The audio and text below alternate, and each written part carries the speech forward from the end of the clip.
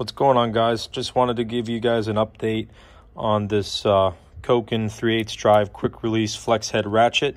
I've used it for about a week, taking quite a few things apart, along with disassembling the carburetors off of this outboard motor and taking this lower unit drive off of that motor over there.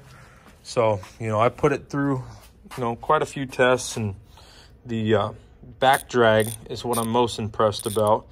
This thing is a very, very smooth ratchet with little to no back drag.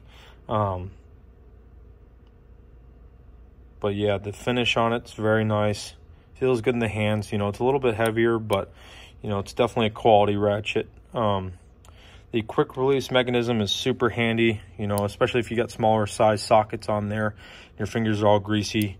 You press the button, your socket just comes right out with a little flick. The only thing I really don't like about this ratchet is the forward and reverse mechanism is backwards compared to your snap-ons and your Mac tools and Macco, stuff like that. The flex head mechanism is not, you can't service it, tighten it or anything.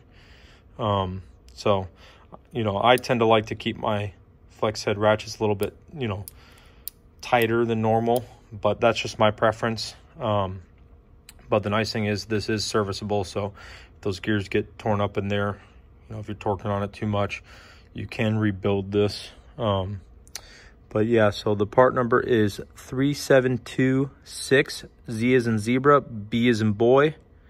Can't get that to focus. There it goes. But yeah, so far so good. Really loving this ratchet.